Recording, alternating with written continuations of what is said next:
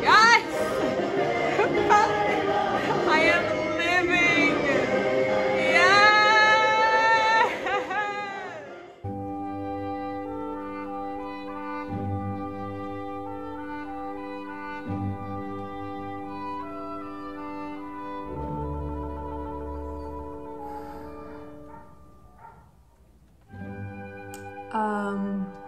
I finished Daddy LaRue by V.E. Schwab.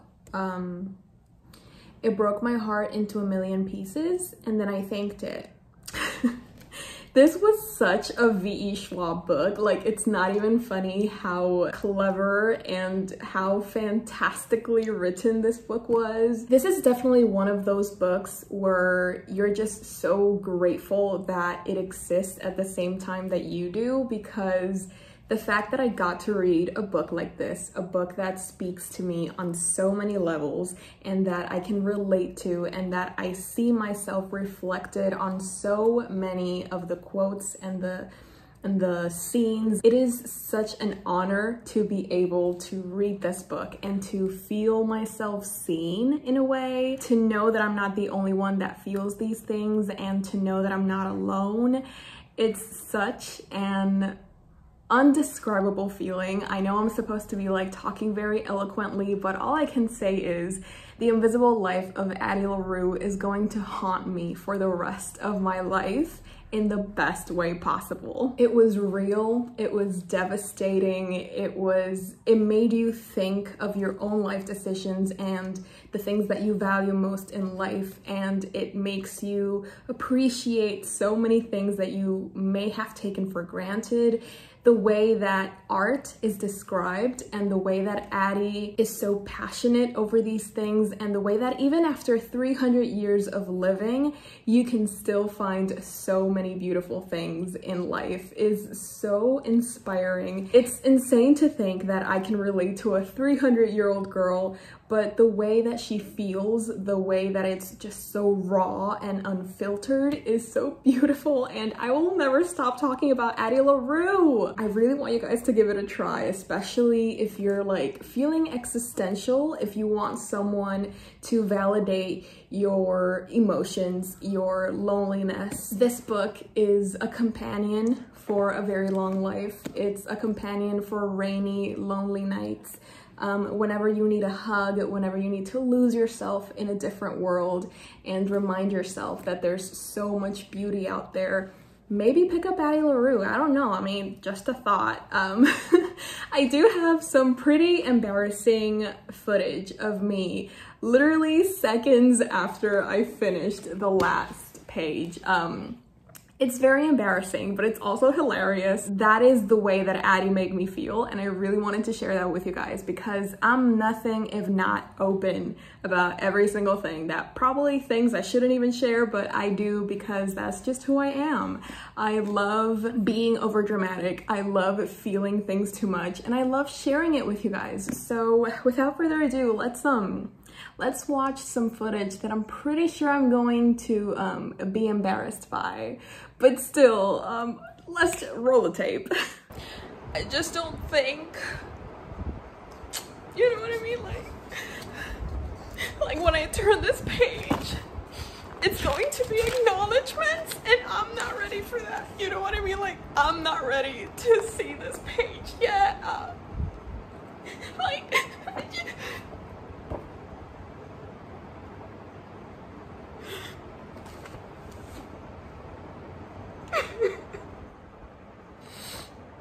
What was the reason? You know, what was the reason? What was the reason? I don't.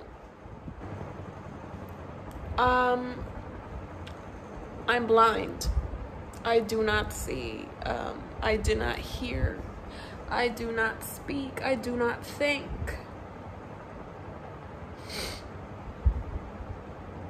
We're doing good.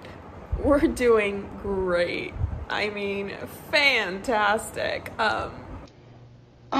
Child. Anyway, so look at the amount of annotations that I have. If you saw my previous vlog, then you've already seen a few of my Addie LaRue annotations, but by the time that I showed you those annotations, I was only like halfway through. So there's a lot of other annotations that you guys haven't seen. I love this so much. Like, I want to put this on a pedestal, and whenever somebody comes by my house, or just like whenever somebody passes in front of me, I'll just be like, here, read Addie LaRue. I am so happy that I have 3 copies of this book and they're all gorgeous. I also wanted to show you a few other items that were inspired by Addie LaRue that I didn't get to show you last time because I forgot that they existed for like just a little bit. But we have this lovely thermos that like keeps the heat inside and also keeps it cold, I believe. And on one side it says, books she has found are a way to live 1,000 lives or to find strength in a very long one. And on the other side we have the logo of The Last Word, which is the bookshop that one of our main characters works in the book. I actually haven't used it yet because I do have like my own thermos. Wow, it's like the mom and the baby. But I still haven't used it yet, but it's very cute. I appreciate it. The other item I actually have shown before in my vlogs, but I didn't mention that I was inspired by Addie LaRue, and it's this 3-year journal where basically we have a little box of every day for 3 years, and at the end of the day I've just been writing like little reflections or like song of the day, reflection of the day, whatever, and I've been filling it in religiously. And the fact that it's inspired by one of my new favorite books of 2021, Nirvana, I feel like it's destiny, it's fate. It's just so perfect how everything is fitting in seamlessly. I love it so much. We also got these 2 lovely pins. I never know where to put the pins. Like, I don't have a pin holder. I don't maybe I can put it in my jean jacket. Maybe I snapped. This one is a stack of books with Addie's constellation of freckles that she has. She has like 7 freckles and they look like a constellation. And this one says, a story is an idea wild as a weed. I swear this book is filled with so many wonderful quotes. It's one of the most beautifully written books I've ever read. And the other item that now I appreciate a lot more now that I've read the book is this brass key. This one came in the PR box, so thank you, V.E. Schwab's publicist. But if you know what this key opens, comment it down below. When I first opened it, I was like, oh, a key, cool. But now I'm like, oh, the key. Yeah, so last night was intense. Not only because I finished Addie LaRue, or did it finish me? I also finished True Beauty, which is the K-drama that I was watching with my best friend Ale. We watched the last 2 episodes, and I swear my heart was broken so terribly. Like, the writers had no compassion for us. The amount of pain, devastation, depression, anxiety that I felt in these last 2 episodes. I mean, let's be honest, I've been feeling all of these things for the past like 8 episodes. It's just been a whirlwind of emotions and the desperation, the depression. It was so intense and it was so wild, but I think it's not like one of my favorite K-dramas of all time, but because I watched it with her, it's always going to hold like a very special place in my heart. And don't even get me started on the boys. These boys will forever live in my mind rent-free, like no questions asked, just stay as long as you want. Please, just thinking about them, I'm getting emotional again. I can't do this. Now that I finished Addie LaRue, I think it's only fair that I keep my promise to you guys and keep on trying out those tips that you guys sent in to get rid of a reading slump. Even though I'm not technically in a reading slump right now, amen, thank you Jesus, I think it would still be fun to try out those different methods. And the next one that I want to try is to read an audiobook. I haven't listened to an audiobook, I feel like, since August, which is insane. Like, there was this one month where I listened to like 6 different audiobooks. Yeah, I don't know who she was, but she's not here anymore. But I really want to get back into audiobooks because I remember how much I loved them and how convenient they are as well, because you can't always carry around a physical book. So it's just nice, you know? I mean, instead of listening to the radio one day, you can listen to an audiobook and feed your brain instead of singing along to the same songs that you always listen to. So mixed in with the tip of listening to an audiobook, I'm also going to try and read a contemporary book. I think I'm going to find a really cute contemporary on Scribd, and I'll let you guys know. Right now, I still don't have any idea which one I should listen to, but I just got back from work and I really want to like have something sweet. I don't know if it's only me, but like after a long day, I just want to put on my PJs and just eat. Oh my God, welcome to this week's reading vlog. I can't believe I haven't said hi. Wait, okay, wait. Hello my friends, it's Isabella and welcome to this week's reading vlog. This is hopefully going to be a very fun and exciting vlog to watch because I have a lot of little plans for us for this week. So how are you guys? How are you doing? I hope your day's been going well so far, and if it hasn't, hopefully this vlog is going to bring you a little bit of happiness. I hope, I wish, I pray. Let me know what you're currently reading. If you have any contemporary recommendations, I'm a little out of the loop with contemporary books just because I've been like really into fantasy and like adventure action type of things. I've kind of left the contemporary genre aside, but I'm very excited to get back into it. So if you have any recommendations, do let me know down below. Of course, the comments are always open. My favorite part of uploading a video is the comments. And I'm gonna stop talking now because I want something sweet in my mouth right now. So I hope you're doing amazing. I really hope you enjoy this vlog. And yes, I'll talk to you guys later. Bye.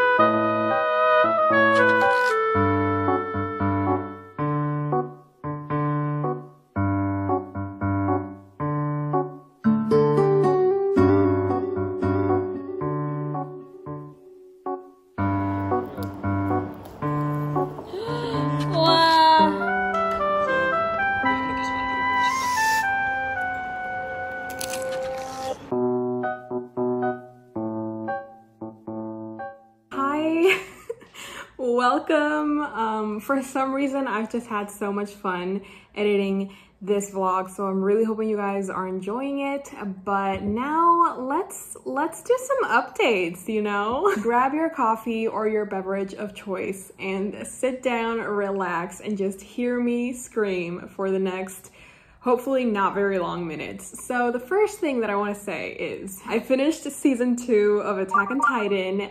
Oh my god, I can't believe what's going on. Like, I can't believe they would go this far. I mean, season 3, wow, I am so excited to see what's in store for us. Like, I'm just afraid. I don't know who's safe. I don't know who's in danger. Is everybody in danger?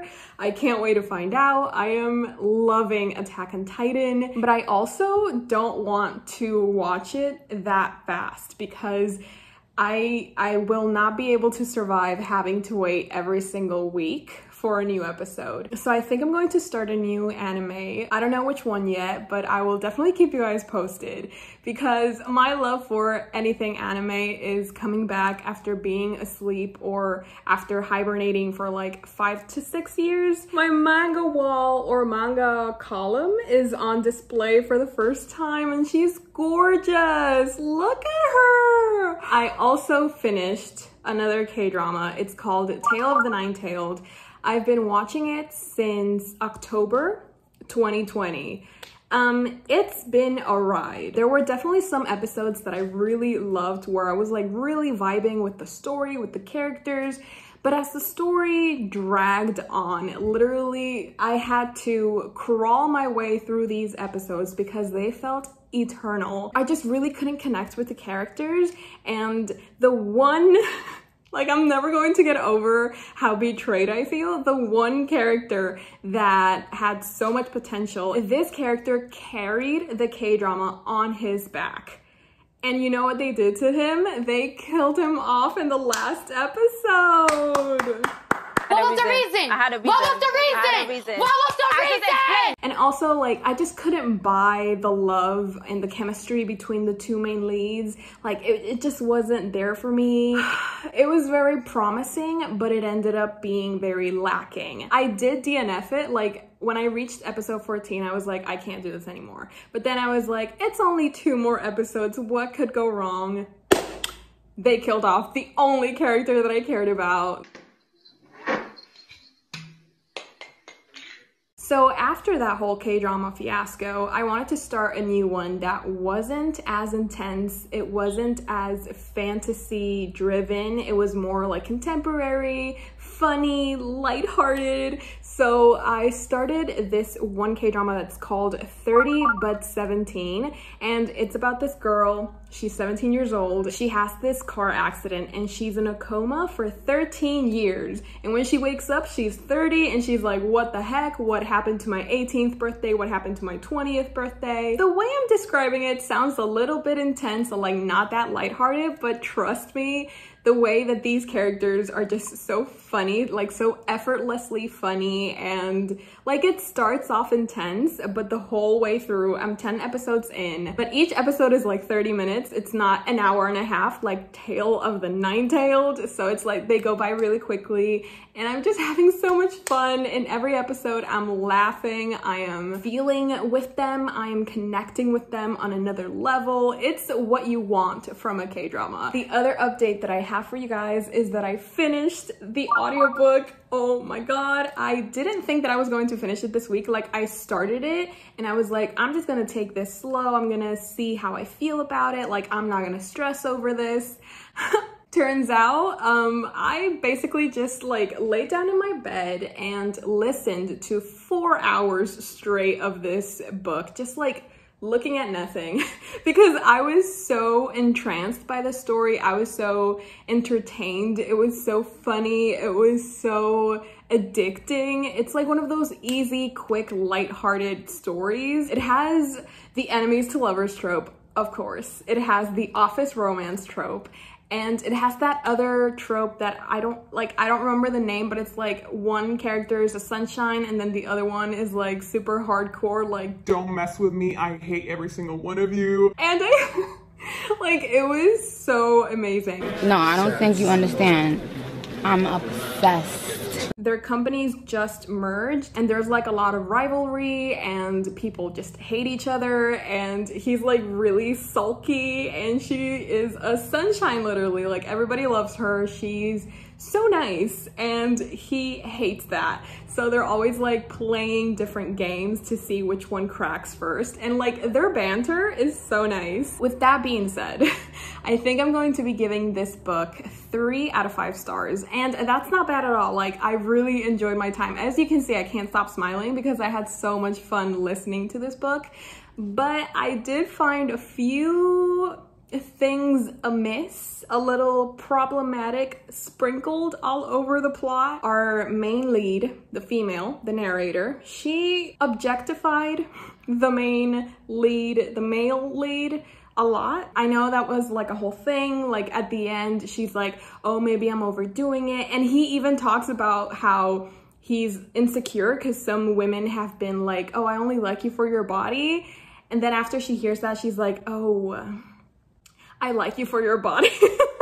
I didn't 100% agree with some of the things that happened in this book, but that doesn't take away from my enjoyment and my utter addiction to this story. It's like one of those stories where you just start and you have no idea how much fun you're going to have and just how hilarious of a time you're going to spend with these characters. And it was so funny. And again, I was reminded of how convenient it is to read audiobooks, because as I was making my manga wall, I was just listening to my audiobook. Like, instead of blasting some BTS or some Stray Kids, I put on The Hating Game and had the time of my life. If you guys have any other recommendations for like those types of books, I am open to them. I really want to keep reading more books like these because they're just so fun. And they remind me how fun reading can be. Like, it doesn't always have to be about death and having to save the world or, you know, like really intense stuff. It can also be like stupid office romances and enemies to lovers, which is insanely addicting. I don't know if I'm going to start another book today. Right now, I just want to drink my coffee and watch more episodes of 30 but 17. I hope you guys have been enjoying this vlog. I am having so much fun. So I hope that kind of like translate through the screen. So I hope you're having a lovely day so far whenever you're seeing this, and I will talk to you guys later. Bye.